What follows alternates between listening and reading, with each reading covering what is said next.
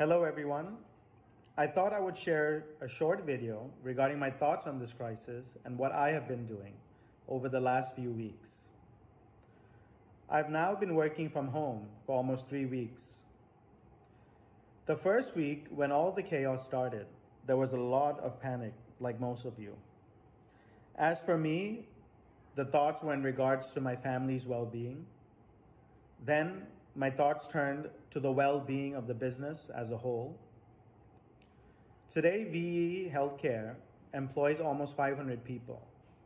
My thoughts were as follows. Would the business be okay? What impact would this have on our industry and our business? Could we sustain this business during the downturn and sustain everyone's job? This time frame, as most of you also experienced in your own ways, was a very frightful period. After a week of a lot of thought, troubleshooting, analyzing, and figuring things out, I became convinced that we would be okay for the most part. The next 2 weeks, I started to have a sense of calm and experienced a sense of gratefulness. Many industries have suffered much worse than ours, and as a result, many people have lost their jobs and it has affected their livelihoods. We all should consider ourselves extremely fortunate to be in the positions we are in. I'm proud to say that till date, VE has not made any changes to our workforce. Over the last few weeks, I've had time to read extensively.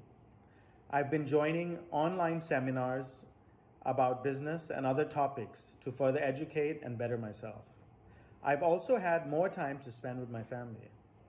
I feel it is important we always try and find a silver lining in all situations. I would like to share my current outlook on this crisis, where I feel we may be heading. I'm quite confident that with today's pharmaceutical research and technology, it is a matter of time before there's an effective treatment and vaccine. I'm very hopeful that this may happen sooner rather than later. However, I do feel that the recovery of the economy and the behavior of people will take some time to come back to normal. I feel that a lot of social distancing measures will continue for quite some time to come. I also foresee that countries may have to have multiple lockdowns over the course of the next few months in order to contain the spread. Of course, it is impossible for anyone to know or predict. However, it's important we continue to plan and innovate how we function as a company, not just on a temporary basis, but also to evaluate what long-term changes may come out of this crisis as a whole. We must be ready to constantly adapt now and in the future. We need to start thinking of the medium and long-term changes that may come about, even once things open up. Do you think doctors will be willing to meet as many of our medical reps as they currently have been? Will doctors practice telemedicine more? If this is the case, how will prescriptions be given out? What changes can we make as an organization to support our doctors and customers and to stay engaged with them? Can we do educational events online, linking multiple doctors at once? What are the doctors' needs at this time? Do you think doctors will want to travel as much? Do you think online sales of nutraceuticals and pharmaceuticals will pick up because of this crisis? What new products can we explore?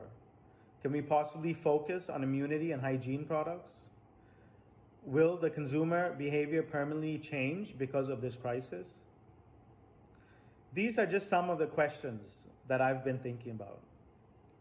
It is unclear how long this crisis may last or what long-term changes it may bring. However, I'm quite confident that VE Healthcare Group will be fine and we will get through this.